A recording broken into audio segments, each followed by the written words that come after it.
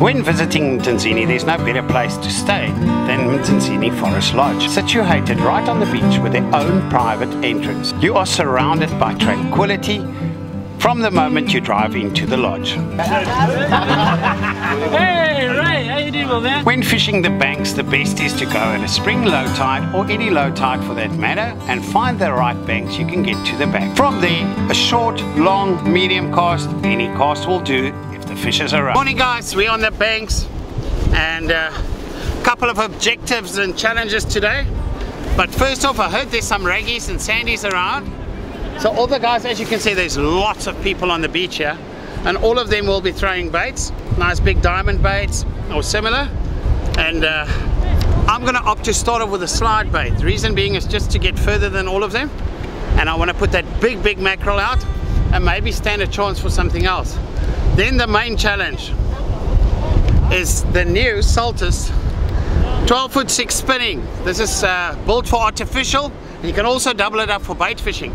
But what better way, now everyone was waiting for this, a 12'6" for plugs, spoons, everything. You can get it that extra distance into the waves for the bigger cob and the garrick. And what better way to test it than onto a diamond? So I'm going to take this rod and I'm going to try and catch a diamond on it a bit later. First off, I'm going to start with that slide bait, get that out, and then we'll switch to this. But look at that. This is a rod. Now this is so versatile. You can do all your edible fishing pretty much on it, scratching, you can throw your plugs, your spoons, everything. And then today we'll check how it pulls a diamond if we're lucky enough to hook one. Alright guys, using the heavy duty, my favorite 200 pound 210 mustard catfish hooks for that big mackerel, and the Kingfisher heavy duty slide. Just going to show you guys how I'm going to hook this. Very simple. Cut the tail off, and that I do so that it doesn't spin in the water and tangle. Oy. Proper big mackerel. I know Atcan's got some in stock, guys, if that's what you're keen on getting. Just slip that off, slip that off. The carrying hook, the top hook, make sure it's nice and solid through the hard part. And then my assist hook, stick into the gills there, push it through, and now it's so tight there the way I cut it that I don't even need a toothpick, but we'll stick in a red bead toothpick for luck. It's too long.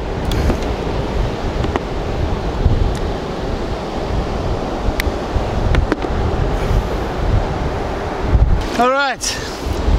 Let's go take that.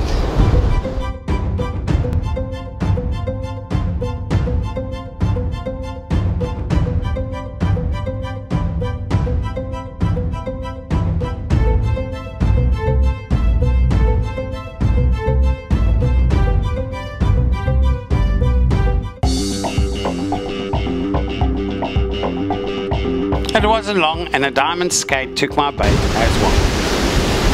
It's going left.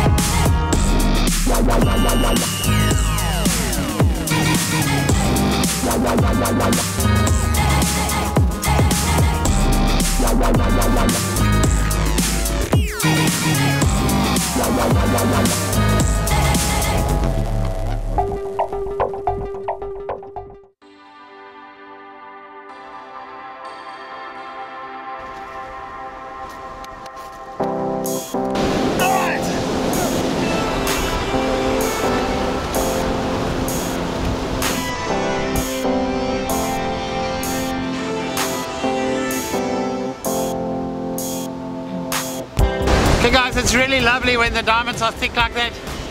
Almost everyone on this beach is getting a chance to hook one at least and fight them. So I put a slide out to try and maybe get a sandy or a honeycomb or one of those species. but still a diamond took it. So I'm going to switch to the new Saltwater 12-foot 6 and see if I can lure in a diamond on one of those. It will be a very good tussle. Look, it's still sucking, so it's going to battle with that. So hopefully when I'm ready, the tides turn and starts pushing. But I want to show you guys, if you walk with me. Guys, right here in front you'll see a deep gutter on our left. That sucks out the whole time. And that's a lovely spot to start fishing. We're just to the right of it. The wind's blowing northeast, so whatever sucks out there is pushing in front of us. Perfect spot to fish. So now here's the challenge. I've tied a nice little small bait with a 5-ounce grab. I'm not even going to open it. I've got a 6-0 mustard catfish, 49 strand, a small piece, and then I've just got 0.75 Maxima Ultra Green. The 5,000 Salters with 30-pound J-braid, and then the brand new Salters 12-foot 6 spinning rod. A rod you can double up for everything. It's meant for spinning. It was designed for that. Spin big poppers, big spoons, and get it quite far. The first 12-foot 6 of its kind that I'm aware of. But today we're putting it for proper test and see if we can hook a diamond on it. I'm very excited about this. Guys, you see Roy on there on one of the light Daiwa sticks, rods, that he's modified for himself, and that's going to be a long tussle. That's what we're all trying to do here. He was the first to go on.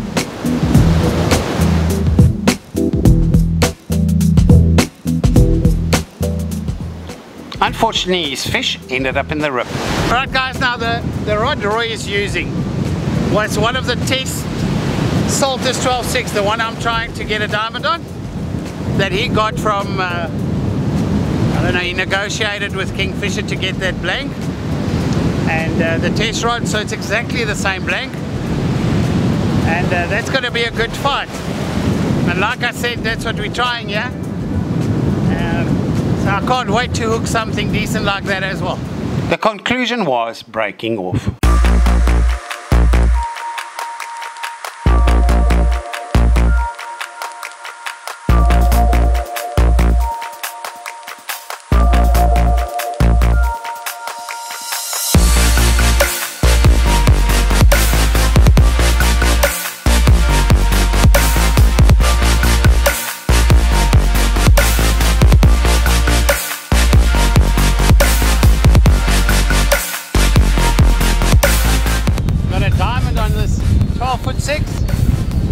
What I've been waiting for,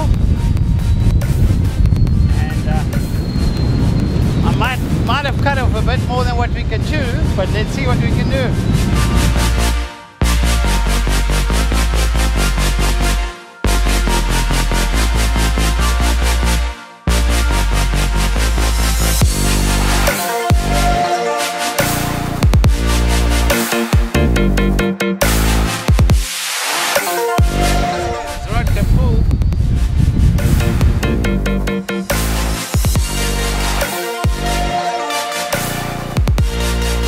Well, that was it. What I wanted to achieve with the new slim power spin Salters rod, the 12-foot 6.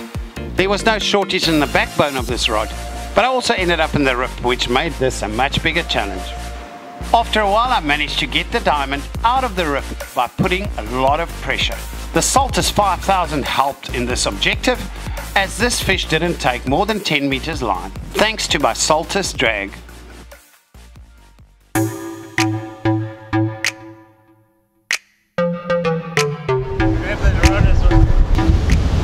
That's what I came to do this morning. I wanted to hook one of these boys on the 12-foot 6, the new Salters spinning rod, and what a fight.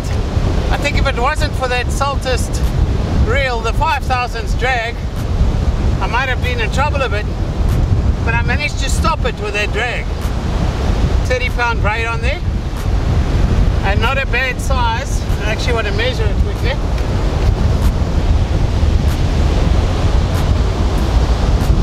Okay, 3 fingers from the eye. Now landing a diamond like this on the tackle I used was a whole new experience, almost like breaking your PB. In fact, catching one fish like this on the light tackle is almost better than catching 10 on the normal tackle. Okay guys and girls, respect this rod. What a way to test the new 12-foot 6 spinning rod. It's the thinner, heavy fast spin from Daiwa, the Saltwater. Just came onto the market. This is one of the first ones that actually arrived yesterday afternoon, and they brought it through for me. And the objective was to hook a decent fish on it. Got that really nice diamond on it now, and I must say the 5000 Saltwater drag won that fight in a big way. I said I've got 30 pound on here, but I suspect it's 20 pound. I can't remember what I put on here. I'll go back on the videos, but I suspect it's 20 pound J-braid. And then I used a 6.0 mustard catfish, 49 strand surflon, and then just 0.75 for that on the bite trace. Little 5-ounce sinker with a whole mackerel. I took the head and I folded all the flaps onto it, all the fillets. So this little rod casts a 5-ounce sinker with a whole mackerel, and it did the job.